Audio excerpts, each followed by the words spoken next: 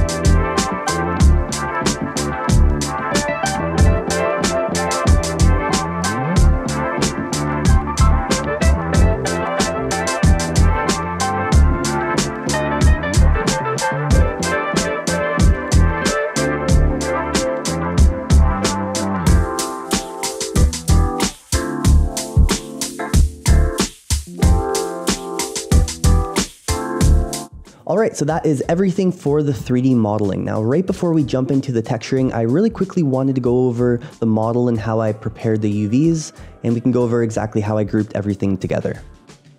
So here's a model in its finished form. Now, one thing you may notice which is a bit different is this small step. I just added this really quickly once I was finished the UVs or throughout the UVing process. I thought it was just looking a little bit bare on the bottom, and I thought one step would just help a child or someone jump into this little toy ride. So I just decided to add this small little object. Other than that, everything is the exact same. Oh, and one other thing, I just added this small note as well. I thought it'd be fun just to add an out of order sign on this little coin box. So I think those are the only small little details I added into the model. So what I decided to do was group this thing into 3 different groups for the 3 different textures applied. Now, I just decided to go with 3 textures. You can decide how many textures you need depending on how your model is going to be used. Now, this was just for my YouTube channel for this video, so I just decided to split it up into 3. Now, I could have done a little bit more just to get a little bit more resolution, but it is what it is. So let's quickly go over exactly how those UVs look. So if I open up my UV editor, I can open up my first group, which is the body. Now, I just decided to group the main ride object itself into one map. I thought it just made sense. Now, like I said, I could have split this apart more just to get more resolution on some of these objects, but I thought this would work for this week's video. Now, the second group and texture is the coin box. I just thought it made sense to split this up on its own. Now, I could have combined this to the stand itself into one texture group. I had a lot of room, as you can see in this UV editor, to work with, but I decided to split it off into its own group. And the last texturing group is the stand, and that's pretty straightforward. I just made sure that all of these UVs were nice and straight in my UV editor so I can add that text really easily later on in Substance Painter. But that's basically everything. That's how I grouped this object or this model together. Now let's just export this. We can jump over to Substance Painter and we can start texturing. Now really quickly, before we export, I just want to make a note. If you are interested in seeing the whole UV mapping process, that will be part of the real-time video I'm uploading to my Patreon page, and you can find all of that in the link in the description below. All right, let's jump over to Substance Painter. So now jumping over to Substance Painter, we can go ahead and load in our FBX file from Maya. Now, just like every other model on this page, I'm just going to slowly build up those materials along the way and start by just filling in those empty meshes with some sort of material. So what I like to do is start off with those smart materials. They're really awesome in Substance Painter and it gives you a great base to work off of. And then you can slowly add those details with different fill layers and masking effects to build that dirt and grunge on top. Now, like I said at the beginning of the video, I am using some reference that I came across on Pinterest, but I didn't want to be too stuck on one idea, so I try not to stare at those references too often and more or less just build it along the way depending on how I thought it would look. Now, a few things that were bothering me along the way you'll find is just the reflectiveness of those textures. So that red and blue paint that I had on that ride, I didn't know if I wanted it to look really glossy or if I wanted it to look more rough. So you'll see I just kind of go back and forth throughout them all, and at the very end I decided to make it a little bit more glossy, but little things like that can sometimes bother you and really drag out the whole process. And that's basically what happened here. This whole texturing process took a little bit longer than I originally planned, but that's just because I was indecisive and I really didn't know how I wanted it to look. Anyways, let's just slowly fill in these empty meshes with materials and we can slowly texture our small toy ride. Once again, if you're interested in seeing this in a real-time pace, all of this will be uploaded to my Patreon page and you can find that in the link in the description below. All right, let's just continue texturing.